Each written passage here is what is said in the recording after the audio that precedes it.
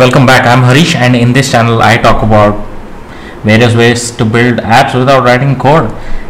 And if you didn't notice, or if you did notice, I created a lot of content around Thunkable as a tool to build apps, but I realized there is no video where I talk about what are the components or what are all the aspects or tools available in Thunkable that you can use to build apps. And this is Thunkable 101, where I will show you what are all the available options for you to build apps in Thunkable. So let's get started.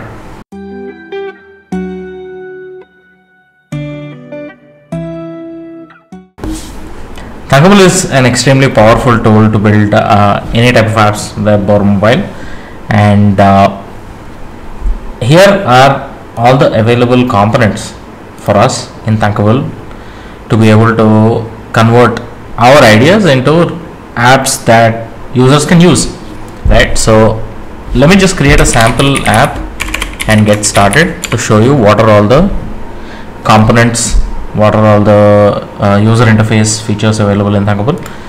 And we're going to use the drag and drop builder. So whenever you create a project in Thunkable, this is the screen that you will see where there is a canvas, right? This is essentially where you will create the screens. You can always add multiple screens here by clicking here, and then add a way to navigate from each of these screens, right? I've made a video on that. I've made a video on how you can create apps using Thunkable. This video is not that, right? So this piece is where you create different screens, right? And where can you access all these screens? On the left, right? You can always access all these screens. You can delete these screens from the left, right? Along with that, Thunkable has a lot of components. Now, what are components? Components essentially are drag and drop features which let you build features onto your app, right? Now, what are these features, right? Some of the features that are available in Thunkable are visible components, which is what the user can see, click and use, right? It can be a form where the user can input some information.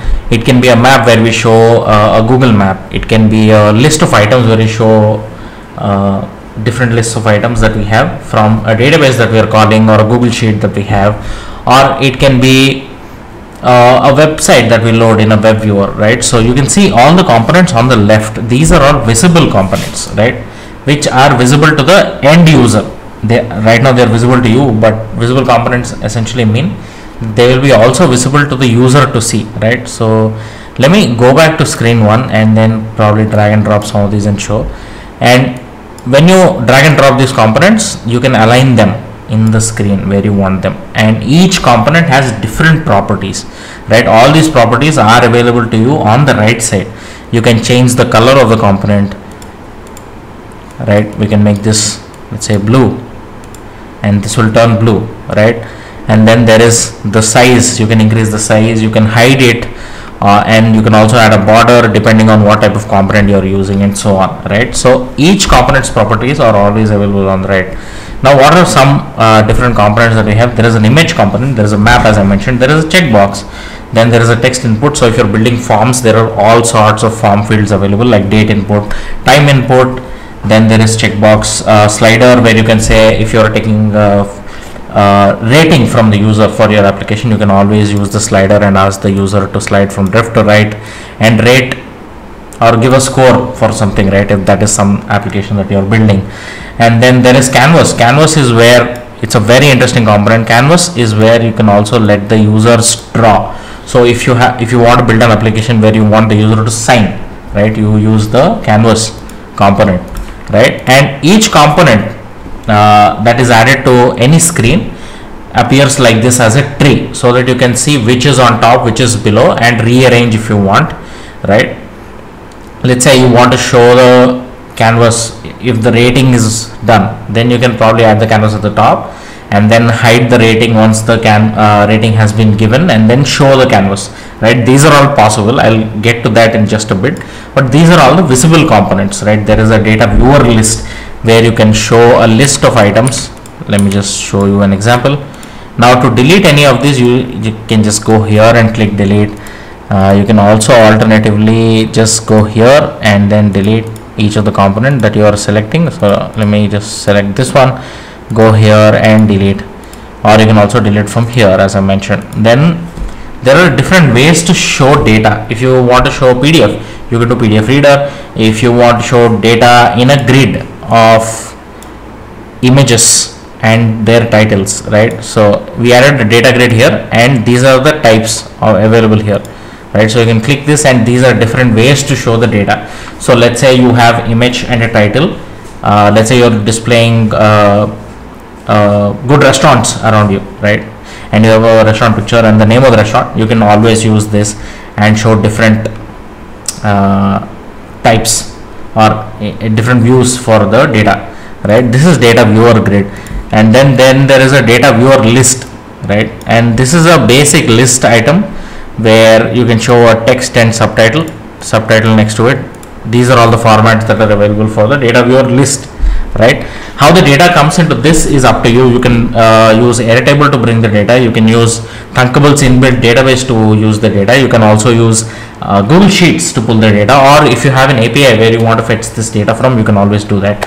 And there are a bunch of tutorials around this. I have made some. There are quite a few other great creators that have made videos around it. So don't worry about all of that, but try and understand what options are available so that you can pick the right one for your idea, right? So this is data viewer list, right? Then if you want to run ads, then there is an Admob banner. You can add that and ads will show up, but for that you will need Google AdSense account, and Thunkable will also take a share. I think it's available on premium.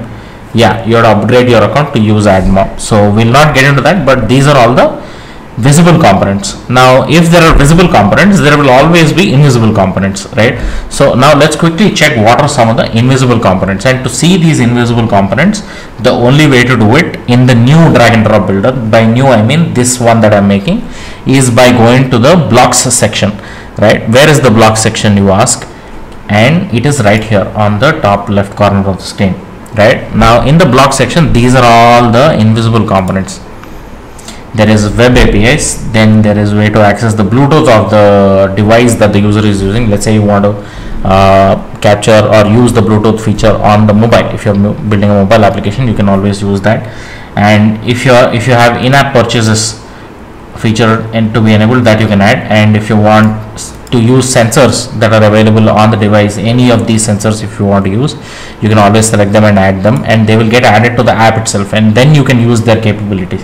If you want to use the camera of the phone, if you're building an app where you want users to take a picture, you can always use the camera feature, right? Then there is push notifications. If you want to send notifications to the user, you can always send push notifications using this integration. This works with a tool called onesignal.com, so make sure you have an account on that. I'll probably make a video on how to send push notifications using OneSignal and Thunkable in the near future, right? So these are some of the invisible components that are available, right? And then along with this, there are a lot of options for each of these components, right?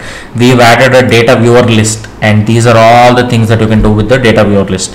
Whenever a user clicks on, let's say, one of the item in the list, what should happen? And if the user left swipes on the list, what should happen? For example, in the contacts app on your phone, you might have noticed that if you swipe in some phones, if you swipe to your left, there will be option to delete the contact, or probably edit the contact if you swipe right. If you want features like that on your list, you can always enable these and add, and then also change the height and width and refresh the data from time to time, right? And a bunch of other features, right? I think Thunkable by default gives you a lot of these features inbuilt so that you don't have to worry, right? Then in control section, you have different ways to navigate into multiple screens, and then you can also add waiting time. Let's say you are saying you're bringing some heavy data from an API, you can also add a wait time and show a timer to the user. And if you want to play around with loops, if you have a lot of data that is coming in from an API or the Google Sheet and you want to display it one by one, you can write a loop, and you can break out of loop. And if you want to just open an external link, you can always use this control to do that. These are all the options that are available as backend. This is essentially the logic part of your application, and design is the front end and the user interface of the application. And as I mentioned, this is the component tree, where whatever you add here is always available in a tree format, so that you know which is on top of what element, right? Along with this, you can always add different data sources. As I mentioned, there is Google Sheets, there's Airtable, there is APIs that you can use to fetch data, and also Webflow if you want to pull data from Webflow, and also if you want to use Thunkable's inbuilt table feature, you can always do that. So you can directly add data into Thunkable app itself, but remember that will make your app heavy. But if your data is light, I mean, why not, right? And if you want to look at all the images that you add to your application in one place, you can always come here, right? And if you want to import images from Figma, you can always do that by authenticating your Figma account into Thunkable, right? So that you can directly import everything. And then there is settings section where you can update all the app details, right? If you want to publish this app to, let's say, Android Google Play Store or App Store in iOS, you can always add those details here: the app name, app description, and icon, and then the bundle ID here, and then the versions. And if you are using any external tools like Firebase or Google Map or Admob for running ads, or if you are using image recognizer from Microsoft, or if you are uploading files to an external service like Cloudinary, all these details exist here, right? This is where you upload all your critical information about your app in the app settings. Now the last piece that I really want to talk about is how you can test your app, right? One way to test it is directly share a link with whoever you want the app to use and give you feedback, or you can download iOS and Android. There is a limit on how many times you can download, but in free plan of Thunkable, you can download the apps directly and then push it to the respective stores. And you also have a Thunkable app that is available for Android and iOS, where you can live test the apps that you are building. As and when you build, you can click on this and enter the code that shows in the Thunkable mobile app. There is a video where I talk about this. Don't worry about that. You can always find relevant videos for all of this. So you can enter the code and test the app in real time as you build it. And if you want to view the web preview of the app, you can always do the web preview and see how your app looks. And these are essentially some of the features that I really wanted to cover in a Thunkable 101 video, where I talk about what is the user interface, what are the features that are available for you to be able to build apps without worrying much about each of these components and not being able to understand them, right? So these are the components, as I mentioned, that are available, and there are a lot of example apps that Thunkable and the community has provided. I will link them in the description below that you can check out.